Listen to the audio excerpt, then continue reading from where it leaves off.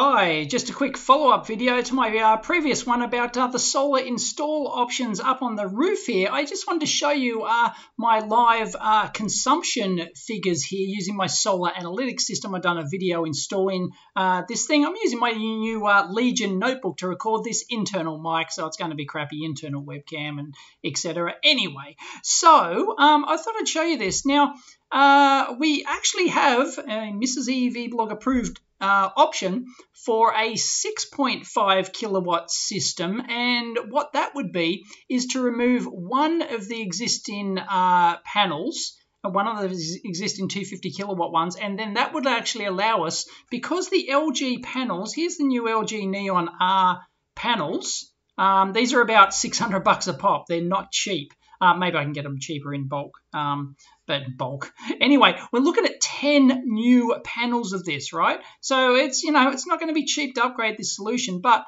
the size of them here, you can see that these are 16 centimeters wide by 1700 or 1.7 meters high. Now the roof can actually support, went up there and measured it again, it can actually support 2 of these vertically. So in order to not disturb the existing system too much, i.e. not have to move our whirlybirds or move our TV antenna, then if we remove one of the existing panels, we can actually fit a 5 by 2 array of these new panels on the new part of the roof. So I can't see any reason why we couldn't do that. So anyway, if we do that, so if we have a string of 10 of these new 380 kilowatt, 380 watt panels, that's 3.8 kilowatts just for that one string, and then the existing string, we remove one panel from our 3 kilowatts, that gives us 2.75 kilowatts for a total of like a 6.5 kilowatt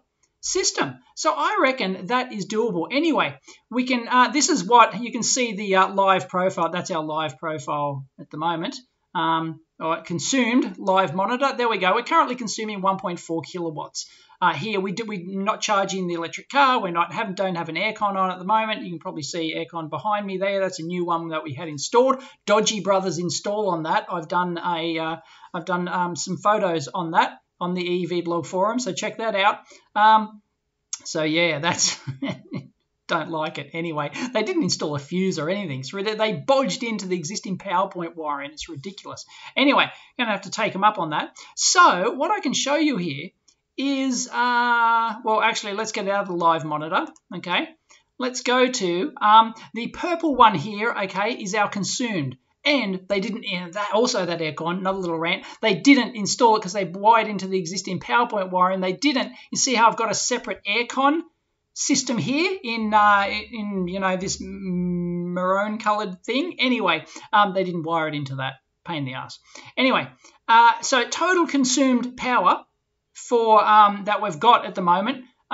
So we peaked just this morning at over 6 kilowatts because, if you've got a couple of air cons running, we weren't charging the electric car, I've got a couple of air cons running. By the way, those little ripples in there overnight, that's a fridge. We've actually got 2 fridges.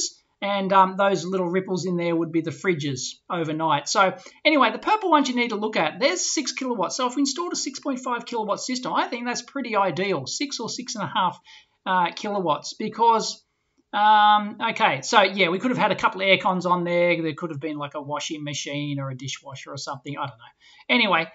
So we can go back in the days. So here we go. Look, we had this real big long baseline there. So obviously charging the EV yesterday at 2.2 kilowatts, which is the slow charge for the EV.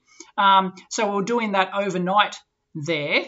And obviously, because we needed to recharge it. Usually we plug it in when there's sun, right? So anyway, you can see that we don't go above 6 kilowatts.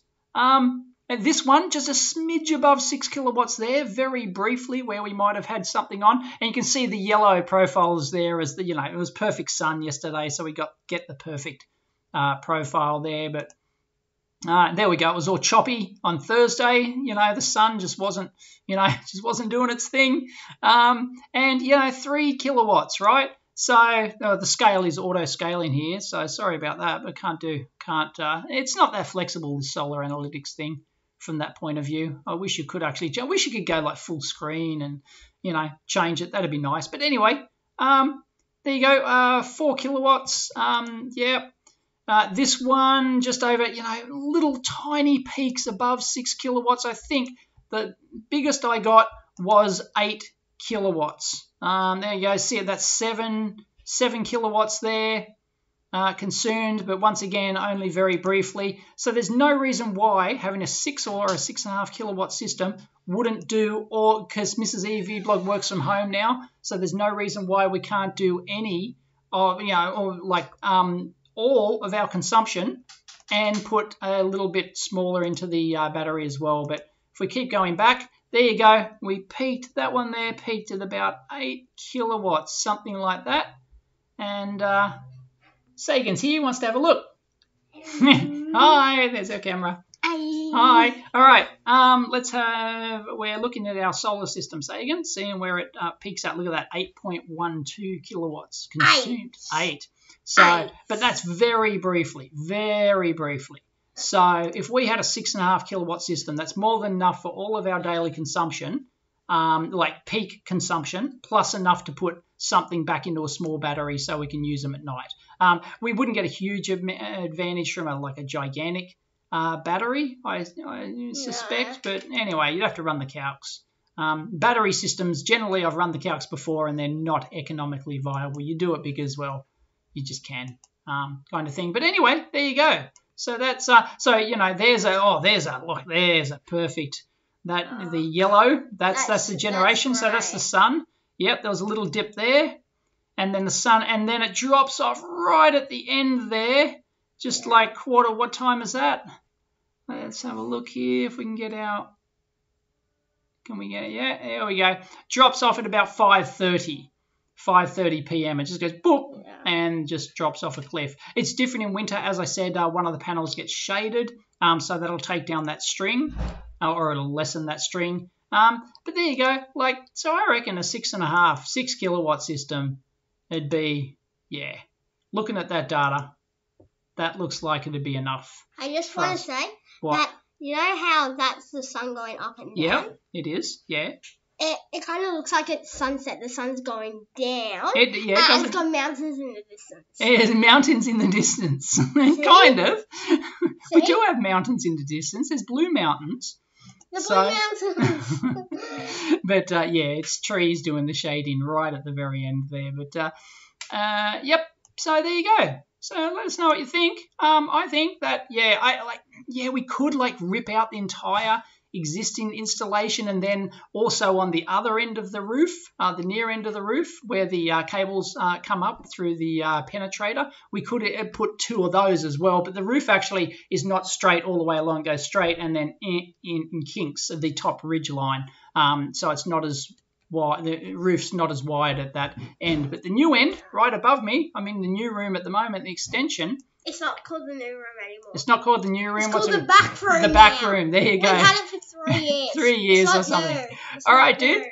I think a 6 kilowatt system will do it. And there we go. There's also EV charging as well overnight because we needed to. But otherwise, we do try and do it during the day. We don't use it much, so we don't need to charge it a huge amount. There we go. That was obviously EV charging during the day there.